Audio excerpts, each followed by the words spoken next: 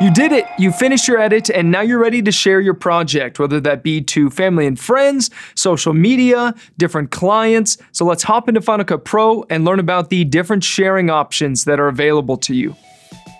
Sharing your finished Final Cut videos and projects with others has never been easier. Sharing allows you to take your finished work and bake it down into a contained movie that is optimized for the destination and format that you choose. In this video, we'll become familiar with how to share our entire project or parts of it, still frames, multiple clips, as well as the ability to export to several destinations at once. Now, I already have a project that's open in my timeline that I'd like to have a master file of. This refers to a movie of high quality intended to be played back on your computer. To do this, let's go to the Final Cut Pro File menu, and under Share, I'll choose Export File, and notice that there's a shortcut for Command E. Inside the dialog box, I'm currently in the Info tab, and we can see a thumbnail of our video. We are able to skim over this thumbnail,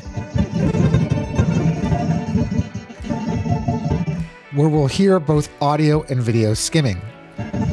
On the bottom left of the project gives us details about how we'll be exporting, the frame rate, frame size, as well as our audio settings and the length. To the bottom right is the type of file and estimated file size, although in certain cases its accuracy might not be the greatest. All of this is based on properties in the Settings tab. If I head there, we can choose from several formats, including to only have our video or audio only, as well as different publishing destinations, and an MXF format for broadcast. We can also choose from a variety of video codecs. Now, there are several Apple ProRes ones to choose from. Apple publishes a white paper that goes into great detail about this. Now, to provide a bit more info, if I was looking to export video with an alpha channel such as text and motion graphics, I can choose one of the Apple ProRes 4444 options. The first three numbers of the ProRes codec refers to RGB and what is commonly known as chroma sampling. This can be particularly important for color and VFX workflows. Now, when you see a fourth number,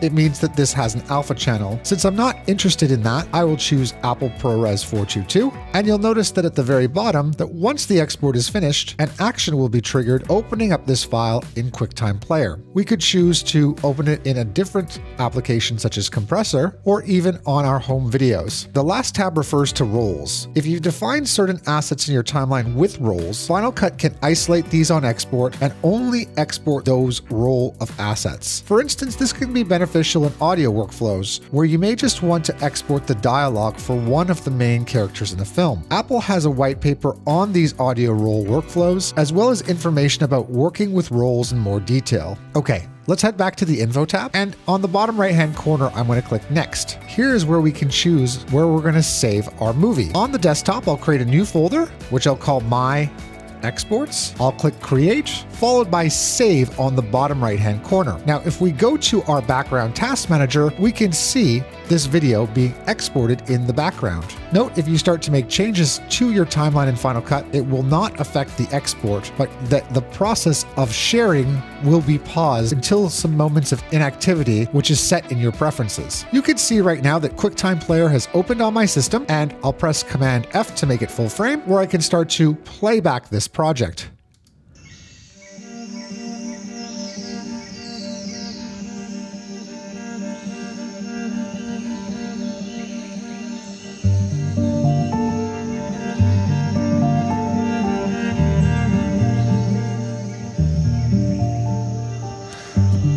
I'll press the spacebar to stop and head back into Final Cut Pro.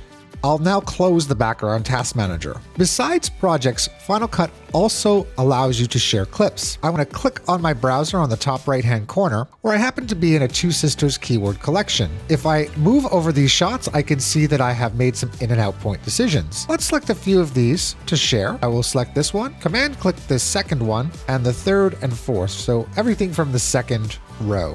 With those selected, I'll head to the File menu, noticing that 4 clips are about to be shared, and let's choose the YouTube and Facebook format. On the left-hand side, I can see those clips that I'm about to share. There's an icon at the bottom left showing that I am just sharing what's in the range. If I head to the Settings tab, we can choose from a variety of resolutions. I'll choose 640 by 360, and once I click Next, inside my Exports folder, I'll create a new folder called Batched Clips. Once I choose Create and press Share, the background task manager gets to work and begins to export each of those clips. we can see here that I've successfully batched those 4 clips that I selected here. Press the spacebar, I'm able to preview them one by one by pressing that downward arrow button. Now let's head back into Final Cut. It just so happens that I have an actual project that I would like to create a thumbnail of one of the frames and export a master file as well as one that's ready for the web. In order to accomplish this, I'll head up to my export library where I'll double click the project to open it. And then from the file menu, I'm going to go to the share menu again, but to the very bottom to add a destination. All the destinations that you currently see on the left are what are available from the share menu. But in the middle, you can see that we can add additional destinations. And if you have Compressor, this is a great way to apply some custom settings or all of the amazing settings that Compressor has to offer. Since I want to export multiple file types, I'll grab this bundle folder and just bring it here to the side. By clicking on the name field, I'll label this my common bundle and then start to populate destinations in it. I'll click on add a destination, but first of all, let's save a current frame for the thumbnail. With that save current frame selected, I'll choose PNG image. I'll then go back to add destination where I'll add the export file type, making sure that it's placed within the bundle underneath the current frame with the plus icon. We can actually rename this as well. So I'll call this master. And with the settings in the center, I'll make sure that the video codec is the same as the source. In this action, I'll make sure to only save only so it doesn't open in QuickTime. Last but not least, I'll add yet another destination, but to Facebook and YouTube. We'll leave the compression at faster encode and then deal with the resolution if we want to change this in the export dialog box. So my common bundle is all created with these 3 settings. Let me now close this destination dialog box. What we want to do is now choose the thumbnail that we'd like to export. So I'll take my playhead and actually move it over to this shot here. Let's head back to the file menu, and from share, here's my common bundle. In the export dialog box, first of all, you can see the current frame that we're publishing down here at the left. And if I use this arrow, I can move over to my next setting, which is master. Here are the settings that we set up with the action set to save only. And if you hover over the actual computer icon here at the bottom, we can actually see which devices this master file is good for, which is meant for playing back on a Mac just because of its file size. I'll click the right arrow again, and we can see the YouTube and Facebook settings. And for this resolution, I'll just set it to 1920 by 1080. Now with those 3 settings all set up, I'll choose next. I'll head back to my exports folder. We'll create a new folder, bundle exports. I'll choose create, followed by save, and the background task manager gets to work once again, this time sharing the 3 settings that we set up. It's already finished with the still. I'm now back on my desktop inside the My Exports folder where I'll double click the bundle exports. Here we can see all 3 files created. We can also see the different sizes of those files. Let's review all of this. Final Cut allows us to export projects and assets from the share menu. We can select a project